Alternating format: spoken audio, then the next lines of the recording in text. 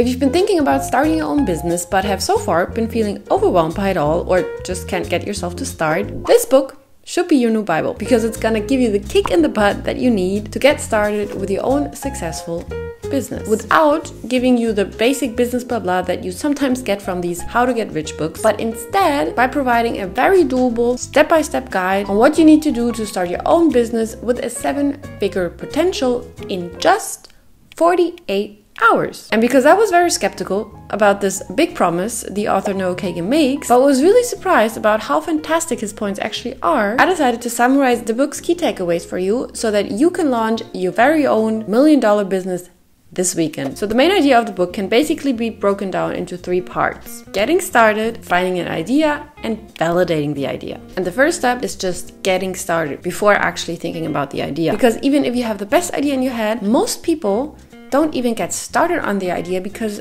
they are scared. And I'm so guilty of this myself, especially in the past. I maybe started some researching and researched and never actually got started because I thought I was not ready, or the idea maybe was not good enough, or I just didn't know where to start. And this is, according to Noah Kagan, the biggest reason why people are not getting successful in their life, because they don't even try. Either because they don't even try out one thing, or they have tried out 1 or 2 or 5 things, but they failed, so they think that they're just not able to be successful, so they stop trying. One of the most common things among entrepreneurs is failure. And while there are these kind of entrepreneurs that launch their first business and their first business is a huge hit and they never have to work a day in their life again unless they want to, that is very rare. It's way more common to start a business and to fail with the first business, and probably the second and the third and the fourth and the fifth. And I know what I'm talking about. But instead of being afraid of this failure, it helps to change your mindset in a way to see failure or,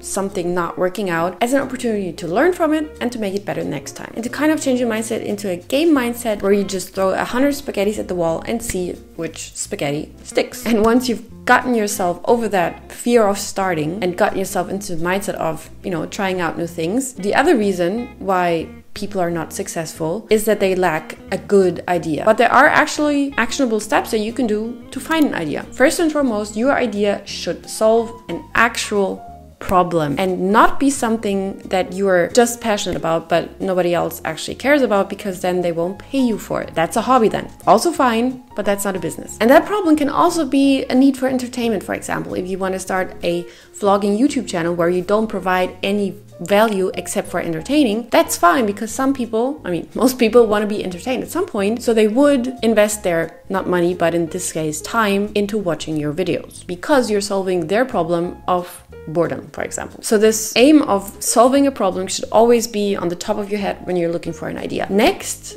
it helps to figure out who your ideal customer is. Just think about this morning. Was there anything where you thought, why doesn't this exist? Or I struggle with coming up with breakfast ideas. Maybe there should be an app that suggests me a breakfast idea every morning. And if you can't find an idea this way, think about customers around yourself, your friends, your family. But when choosing a customer, don't just think about any customer, at least if you want to make a lot of money. Because, for example, if that ideal customer of yours is a student or an unemployed person, they typically don't have that much money to spend on whatever product or service you're gonna offer. So it also helps to choose your ideal target customer by their ability to actually pay you money. And who knows, maybe there are some potential customers of yours watching this video because your idea solves the problem of aspiring entrepreneurs. As an exercise, maybe leave a comment down below asking the other viewers what problems they're currently facing, and maybe you'll come up with a good solution to that problem. Another way to approach the idea finding thing is to think about what's already out there, apps, products, services, whatever, and think about how you can improve that, because usually nobody comes up with an idea from nothing.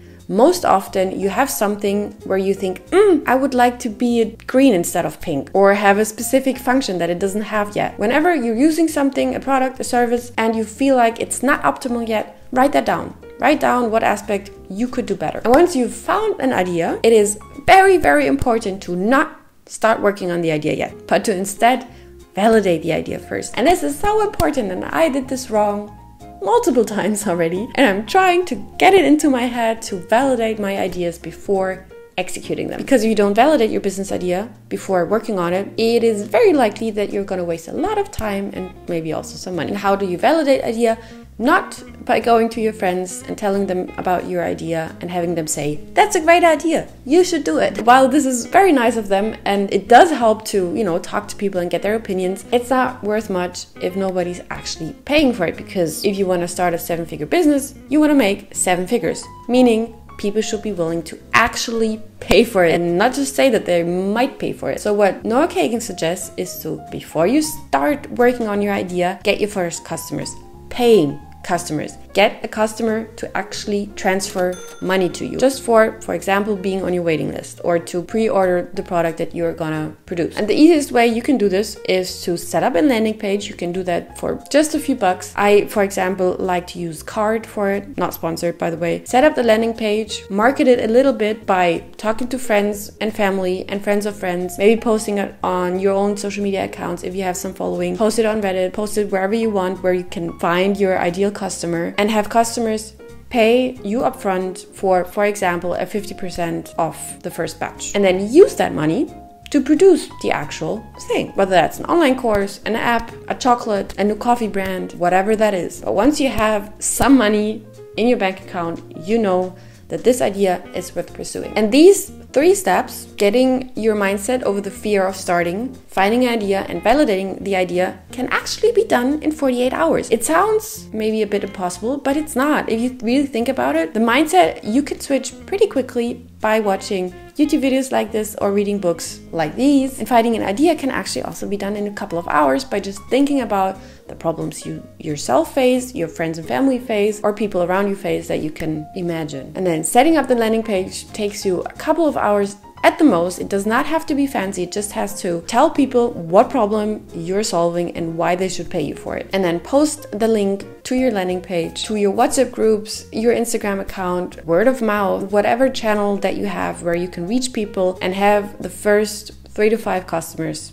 pay for it. And then you've actually already started a business because you've already received money. And I mean, obviously I'm no expert yet on business stuff, but Noah Kagan says that if you cannot find your first 3 paying customers within 48 hours, probably you should keep looking for another business idea. And I think this whole idea of starting a business in such a short amount of time, I know from experience that it's so easy to just get stuck in analysis paralysis and just keep on doing research or maybe working out your business plan for months without even knowing that that path you're on is worth being on. So I really recommend you to read the whole book, even though I hope my summary already provides you with a lot of value, but there's even more value in the book. And by the by, in general, if you like summaries of entrepreneurship books like these, I really recommend you to check out Shortform, which is a book guide app that not only summarizes but also highlights the key takeaways of the most interesting nonfiction books, not only in the area of entrepreneurship, but also, for example, finance, health, psychology. And whenever I hear about a new book that I might want to read, I now listen to the short form summary first before actually buying the book to see if the whole book is even worth my time and money. But not only there, also if I've already read a book, I sometimes look up the book guide on short form to actually remember what I've been reading. If you want to check out short form, make sure to click the link in my description to get a free trial and 20% off your annual subscription. And also let me know 48 hours from now in the comments how your launch went. Remember to hit like and subscribe, and thank you so much for watching.